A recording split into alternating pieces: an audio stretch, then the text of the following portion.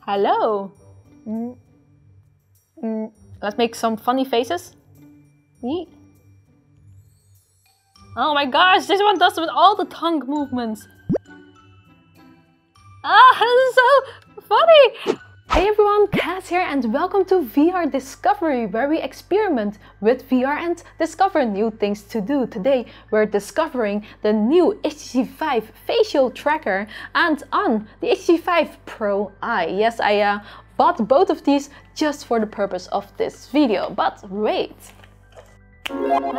This is better. So as my virtual avatar, I'll answer some of your most asked questions. Like, I have some good news. This thing works with other VR headsets too. So in this video, I'll let you know which ones and how it works. As always, timestamps are below, but it does help us tremendously if you watch the entire video. And if you like VR and would like to be kept up to date, then consider subscribing if you haven't yet. And now, join me beyond reality.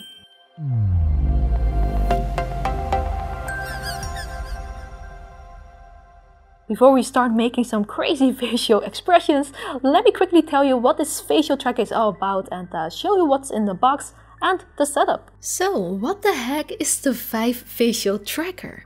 Well, this thing can capture lower face movements with precision.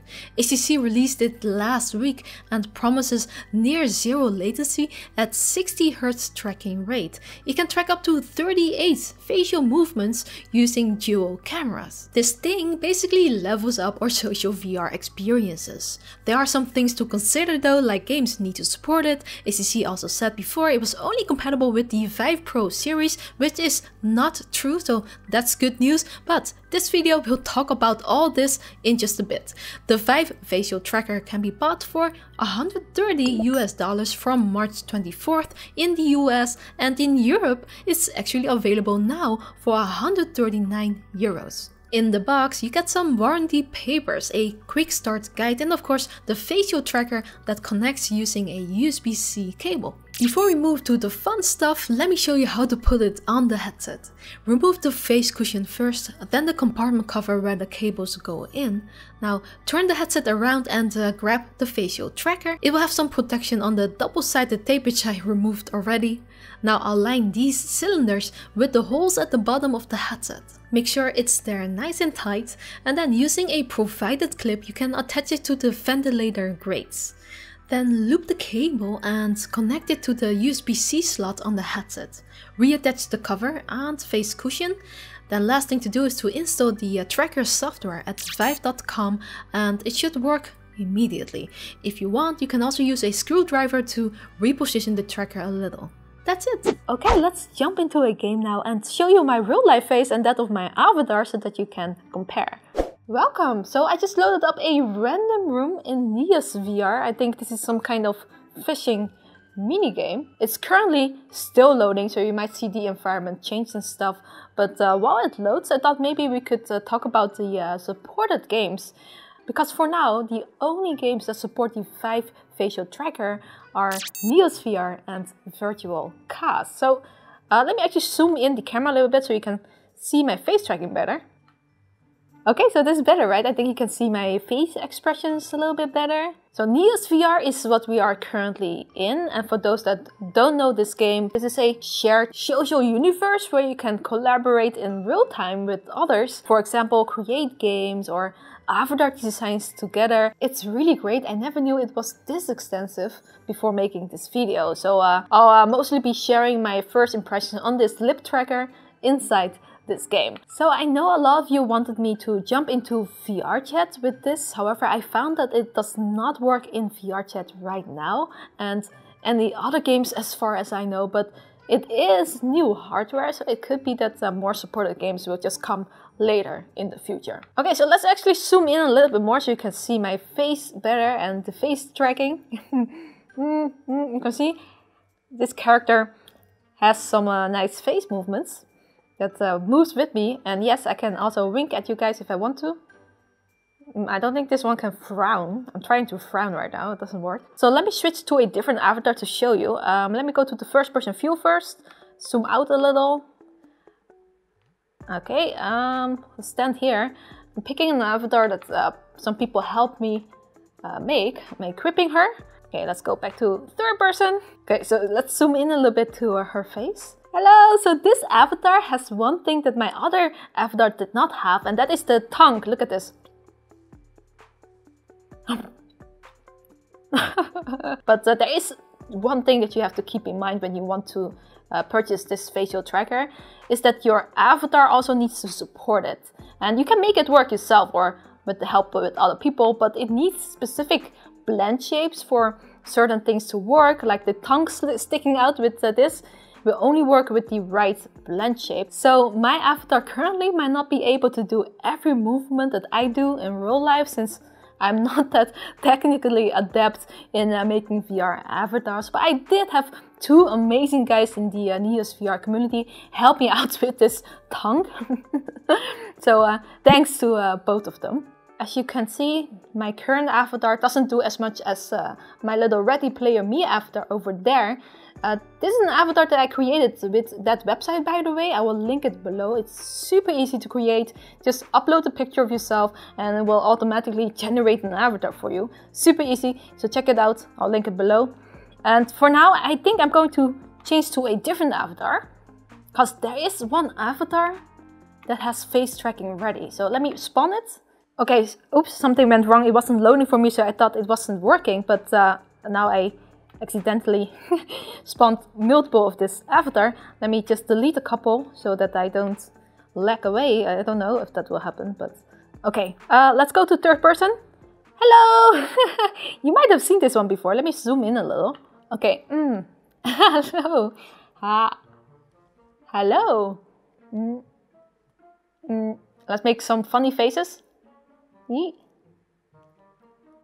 Oh my gosh, this one does with all the tongue movements.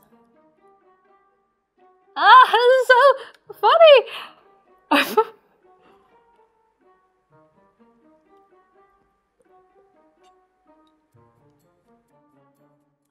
This is so weird. Oh my god. Okay, wink, wink. Closing my eyes, opening my eyes. Frown, frowning.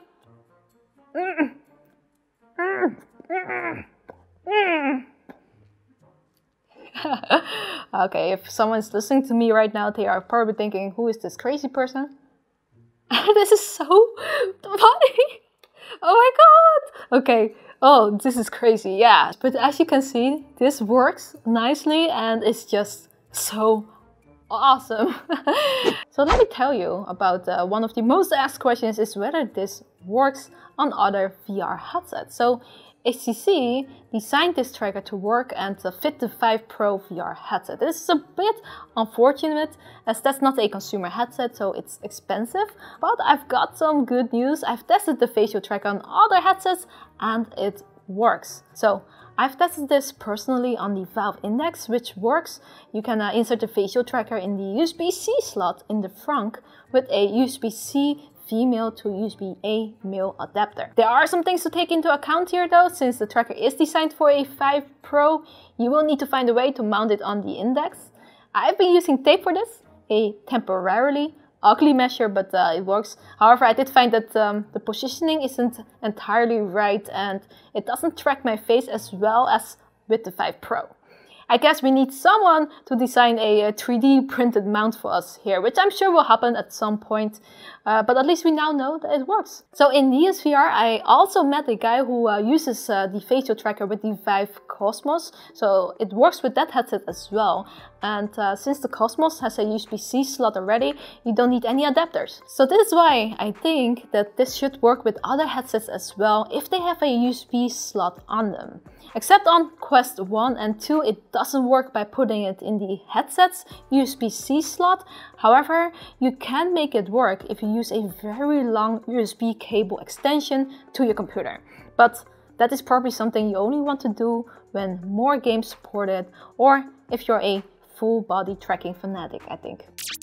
So, okay, let's stand here and enjoy the view together while I'll share some final thoughts. So, I think it's promising tech. I can see this becoming the future of social VR, but I do think having to buy all these VIVE hardware separately could be expensive, especially taking into account that we're currently seeing a trend in headset manufacturers all looking into enhancing our social experiences. Like Facebook is looking into face tracking for the Quest 3 and 4. The Deca Gear is coming out that promises face tracking integrated as well as hip tracking for $450 only. So if you're on a budget, it might be worth it to just wait. However, if you don't mind spending the money, the VIVE facial tracker is incredibly fun to use.